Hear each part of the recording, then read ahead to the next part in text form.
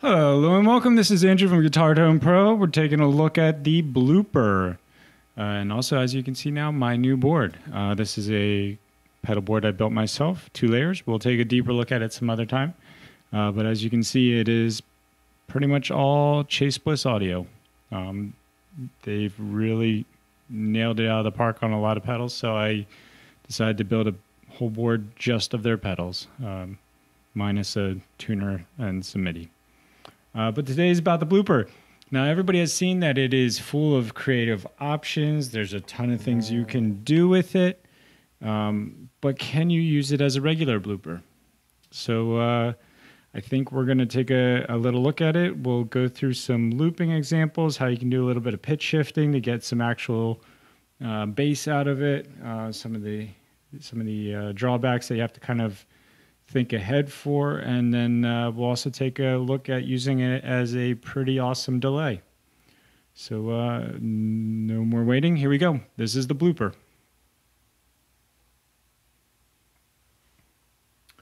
All right, so first let's take a quick look at how to pitch shift.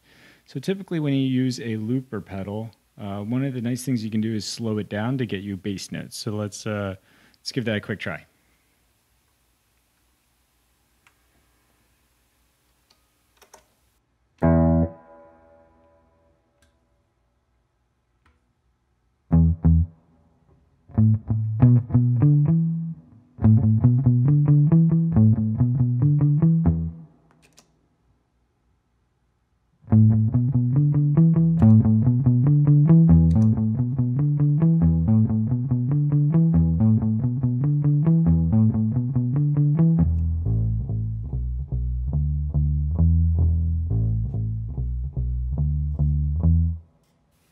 So as you can see, it's slowed it down, dropped it a whole octave.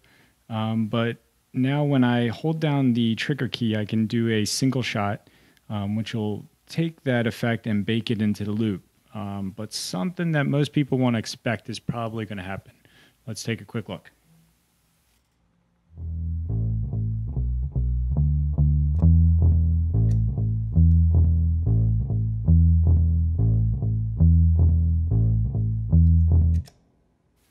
So what happened there is that the length of the loop stayed the same. So now that we've slowed everything down to half speed, you only get half the loop. This is a little counterintuitive, but it's easy to work around. Basically, all you got to do is, if you're going to do this, start with your bass loop and play it through twice. And then when you slow it down, you'll only get one loop out of it, but at least you'll get the full loop.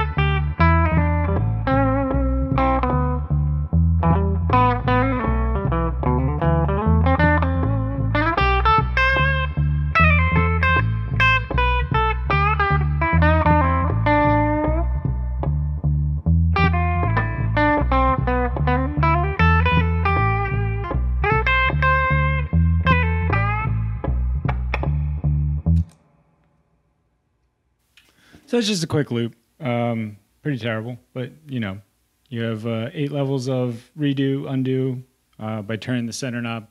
It gives you a nice way to step back or step up through it. As a straightforward looper, it can do a lot of cool things.